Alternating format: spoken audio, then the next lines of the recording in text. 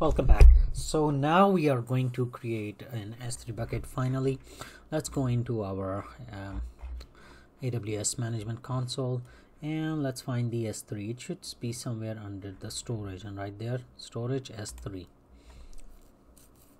So S3 is where all the objects, be it a file, video, movies, everything goes, and it gets stored there. If you do a quick search of S3 leakage, you will find a lot of news over the years. The recent one came just from the last month when some company in Europe, S3 bucket, it was open. It was public to everybody. We will see where the public option is, and basically everything from payment information, from credit cards details. The scariest of it, if you go and read that news, it has their that CVV code, the security code of of those people's credit cards. Security code was stored in there. So, and it was publicly accessible for anybody to go and grab that data. S3 comes into play for like it shines the brightest in when you want to, for example, in terms of Netflix, they can store their movies, all of their on S3, and you will just access that file, those files, those movies play on your TV. It comes into serverless web hosting where you have static web pages, so it's not like you can host a website that goes back and forth with, like, for example, WordPress, but static web pages, yes, definitely you can store and it will act just fine. Let's go and create a bucket. So here is the bucket option. We're gonna create this name. It has to be universal. It says somewhere here rules for bucket naming. You can see that, but this bucket, it's just like DNS, so it has to be unique name. I'm gonna call it Imran 3 bucket, and hopefully that name is available. Choose bucket it with when you have already had a lot of buckets created, and you can choose either one of them. Region where you want this bucket to be. I have a few options right now. It's going to be in Northern Virginia. That's the oldest. Here is that all public access. We will create a separate video for this. So basically right now this bucket is not going to be publicly accessible, but if I uncheck it, or in the case of that news that I was talking about, if that admin had definitely he had made uncheck this box, that's why that bucket was public.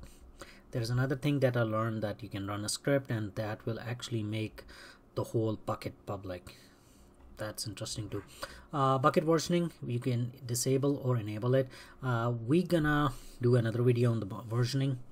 Next is add tags. Again, you know what the tags are for, so I'm not gonna do it right now, but again, default encryption, that is another thing that guy, or that the news about that bucket leakage did not do, that they did not put any encryption, so that all the data in that bucket, it was just plain up for grab. So it's always an idea to enable it, and then you can do further like encryption, like how you want to do this. For our purposes, just to create, I'm gonna disable it, but you have two options. You can do the S3 key, or you can do the management key. Let's keep it to default, and there are some advanced settings. So object lock model, help you prevent object from being deleted. So basically that is that nobody deletes anything accidentally. That's what that for. I'm gonna just hit create bucket, and that name has already been taken. So Imran S3 bucket in Ohio, and let's see if it will let me create that. Hopefully that name is available. It is available. I like this green color, and there is my bucket. So just for the sake of this video, let's go and upload some files in it, and then we're gonna call this a video.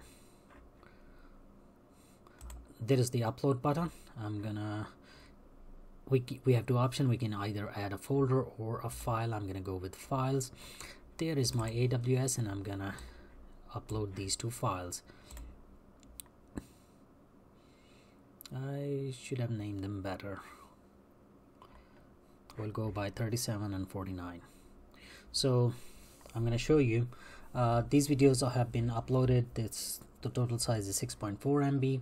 If I am to go and click, no, okay, upload, we have to click. There is one more thing, and that is the upload button. Succeeded. Now if I go and click on this, it's giving me the properties, and this is the object URL. This file is the object, and access denied. So this video, this file, this picture is not publicly accessible. So there's a good security there. I'm gonna call this video here, and I'm gonna wrap this. Let's see in the next video about how to make objects or anything public. That's for the next video. But if this video has helped you, please rate, comment, subscribe, and share, and I see you in the next one.